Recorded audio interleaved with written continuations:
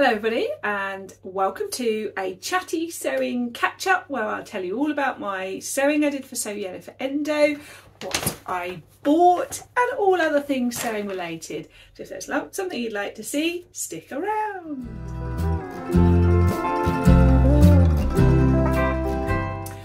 Well everybody, it's been a bit of a weird order in my vlogs recently. So normally this goes up on a Sunday, but we've got me today on Wednesday instead.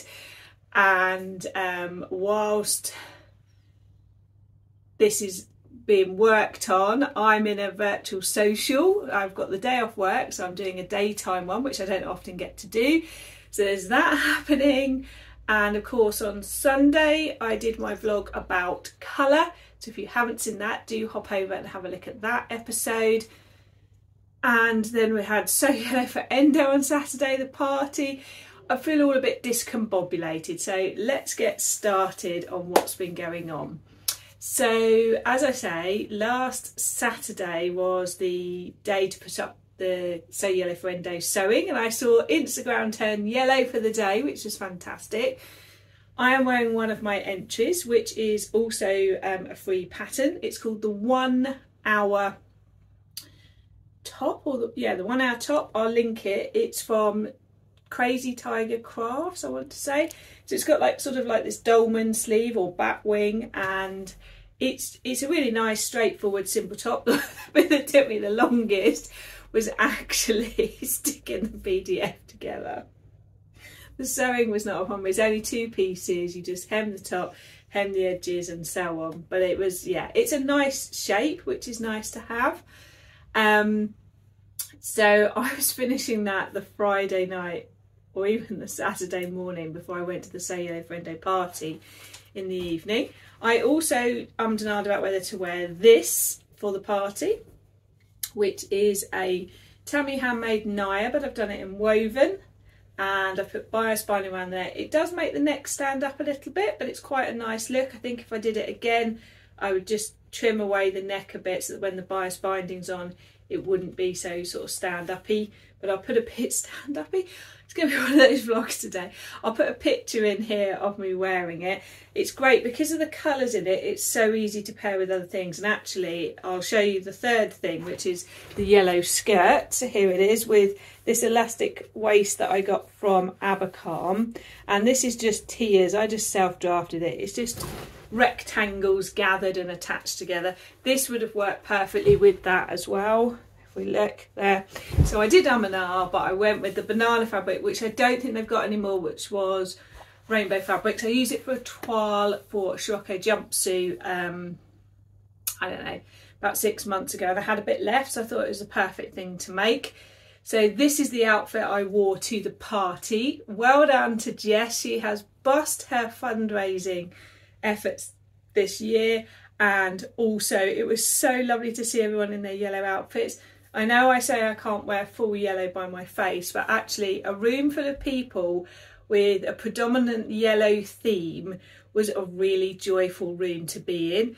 We were talking about the fact that sometimes when I'm out and about in the world as a colourfully dressed person, and some other people were saying this, you look across at everybody in their very dark coloured jackets and coats and their dark coloured trousers, and the world can look a very dull place.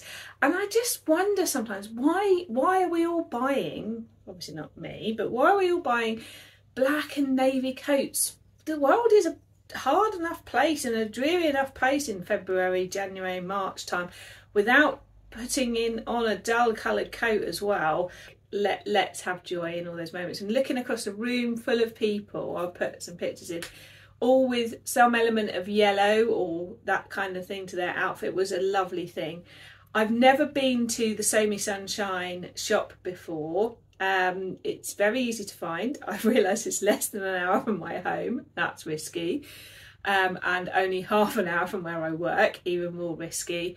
And it was so lovely to see her fabrics in real life. There were fabrics there that haven't even gone on the website yet.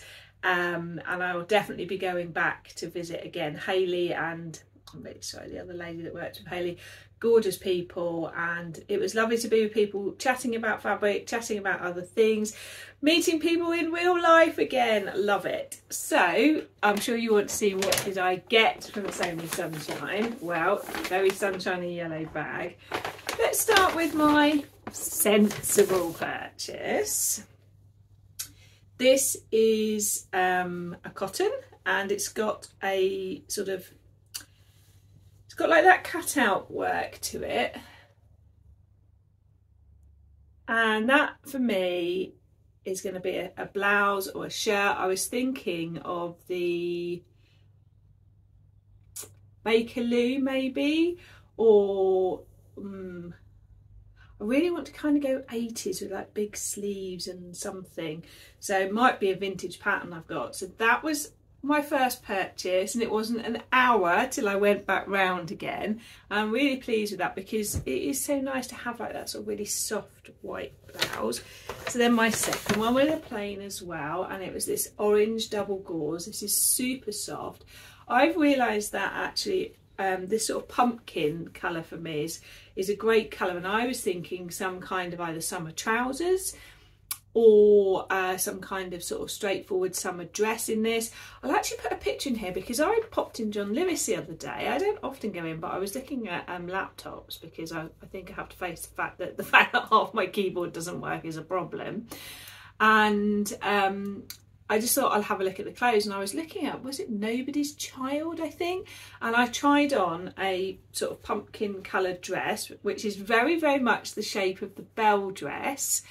And I realised that actually for me it was nice to try it on to see it was a colour that worked well on me, but also it was a slightly less complicated version of the bell dress, which has encouraged me to look in my stash to see if I have another waist yoke style dress to sew up. So possibly in this, I don't think I got enough, but I tried on some other dresses, so just pause on the shopping for a minute. I'll put them in here while I'm talking. It was good to try on things that are pre-made because it reminds me why I make my own clothes. None of them fit me correctly, either too low in the bust or too much room in the shoulders. You'll see in the denim one, it needed taken up about an inch or so at the shoulders, and then it would have fitted nicely.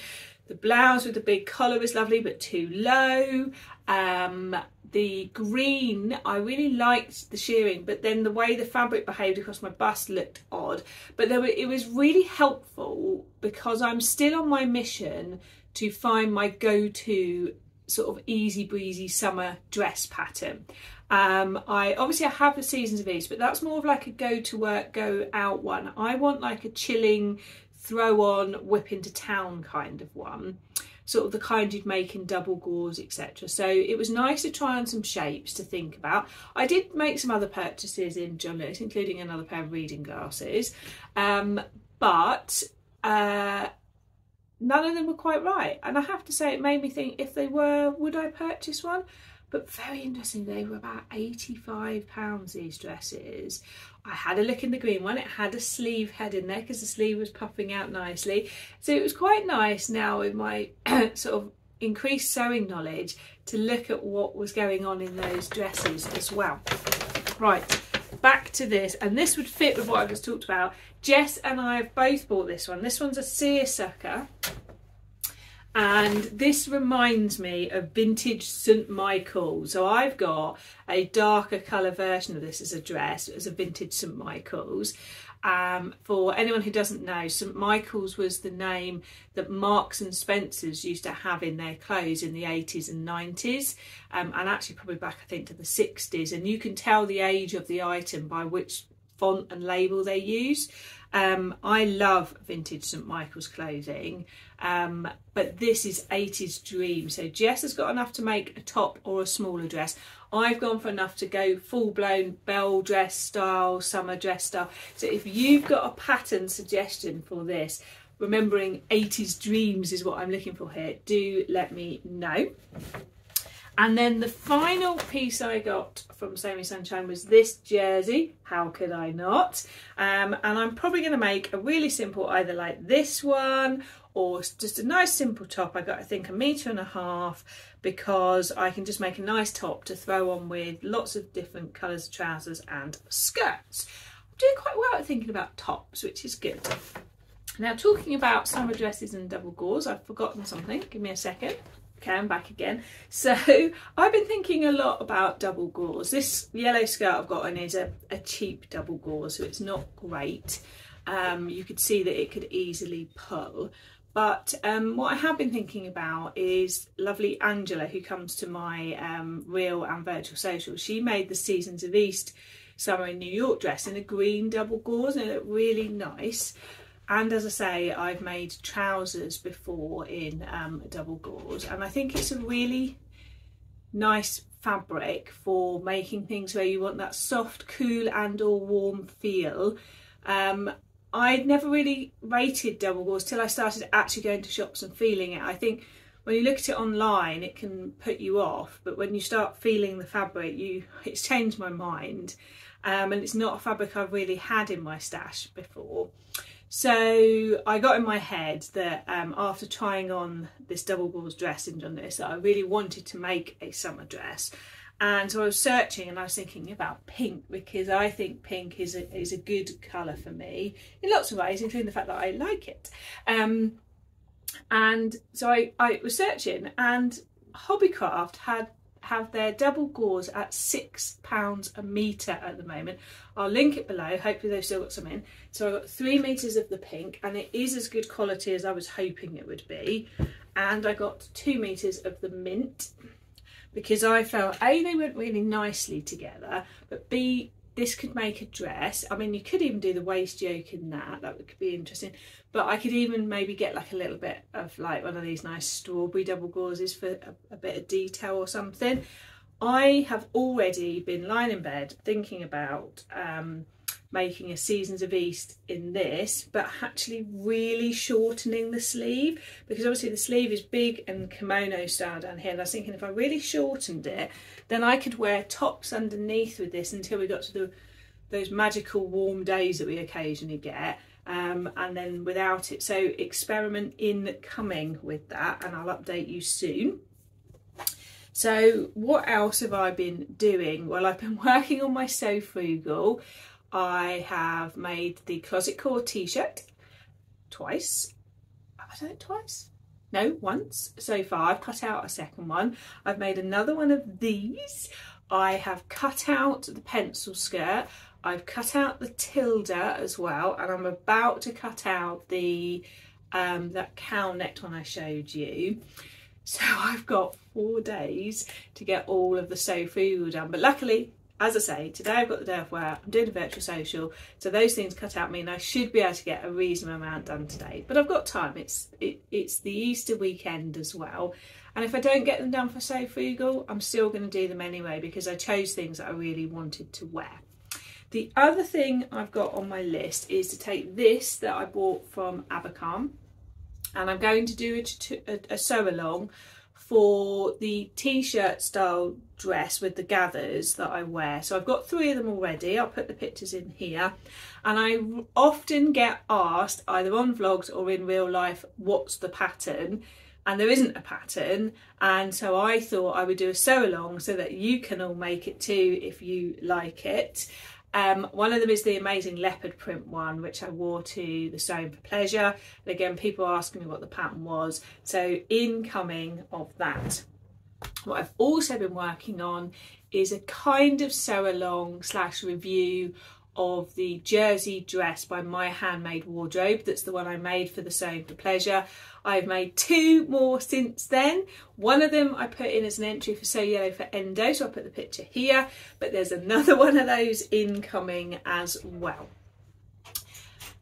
I didn't go to the Stitch Festival last weekend. I went to the Sew Yellow for Endo party, but I didn't go to the Stitch Festival, and listening to what people said, I'm glad I went to the Sewing for Pleasure one, not Stitch. It did look amazing, and I did have FOMO, but it looked so busy. I think I'd have have got overwhelmed and I wouldn't have known where to start if I'd gone on the Saturday.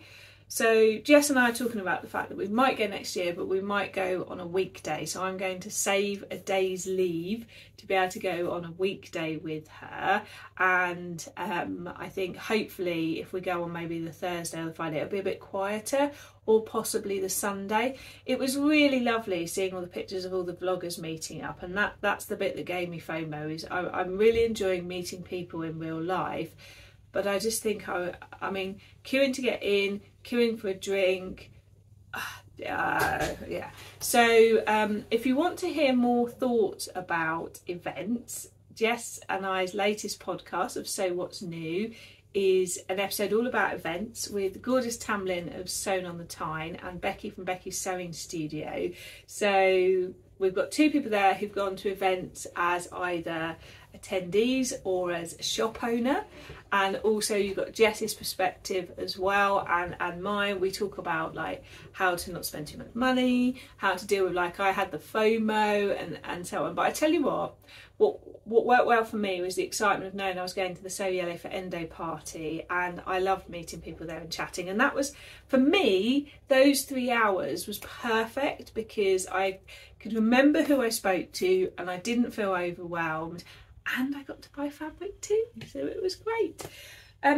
What else am I up to? I've got a list at the moment because my brain is so full of ideas.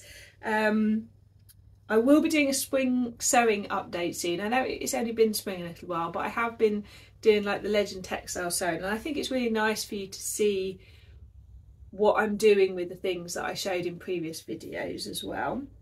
I must finish that quilted jacket. And of course, there is the amazing vlogger box that Christine's putting out, and I've got one of those to work on too. So this is another one of Christine and I's ideas from when we went away, and we've got the permission of the person. So if you've ever seen Gogglebox or similar, where you're watching people watching TV, this is us watching a sewing vlogger talking about it. There is visuals in there as well. We don't reveal who they are to the end, so it gives you the chance to guess as well. We'd love to know what you think. It's one of our ideas. We have had great feedback on a lot of our other ideas, so we'd love to know if you like this one too, because if you do, we did film some other ones and I can edit and put that together for you as well. And I know that I'm going to film how to make your own pattern weights as well.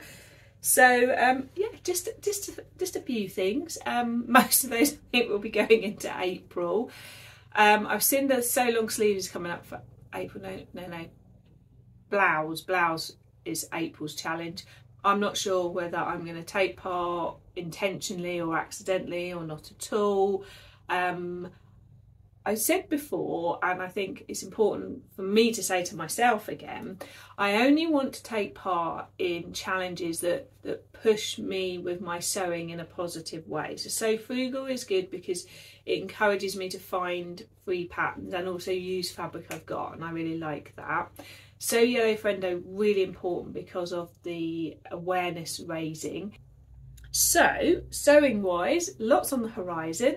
Next weekend I will update you on my Sew Frugal makes, because by then hopefully I'll have them done, and I will work out which of the sew-alongs to release. I'll try and get back in my correct rhythm, but Christine and I next Wednesday have got the final vlog episode that we created whilst away in Anglesey, and this one is a really interesting sweatshirt pattern from a French company, so that's coming out next Wednesday as well. So I do worry a bit that maybe you've had enough of me, because the last few weeks has been like of things, but we're gonna get back into the rhythm, back into sort of things. But March has just been a very busy month is all I can say really. So I would love to know your thoughts on this fabric, what pattern, remembering 80s dreams. I'd love to see you in a virtual social if you fancied coming. There is another one later on in April, I'll put the link below. And I'd love to know what you think about the podcast too, because this episode has two gorgeous guests as well. So back to a bit of normal chat, which is nice, isn't it? What I want to say. So this pattern, I will give you more details about my size, adjustments, etc. in the Sew Frugal update, because I showed another one for that. I'm aware that sometimes people want to know like what size and things I've sewn up. So going forward, when I talk in more detail about a pattern, I will tell you which size and which adjustments, and also what my size is, my body size, because I think that's really quite helpful. I've realised that that helps me, because like when I'm sewing up the tilde, I was really confused which size to choose. So I will, particularly when I do like the Sew Frugal one with the free patterns, I will try and give you that level of detail. If there is anything else that you would like me to include or have as a vlog, please let me know. I had really lovely feedback on the fact that people were saying thank you that I did the colour one based on people requesting it, and so that's really nice. I really want to keep building our lovely little community, this little corner of the internet as I call it, and so my interactions with you are the thing that keep me excited and keep me going. And yeah, I better go and get ready for sewing in the virtual social, hadn't I? So I'll catch you again soon. Bye.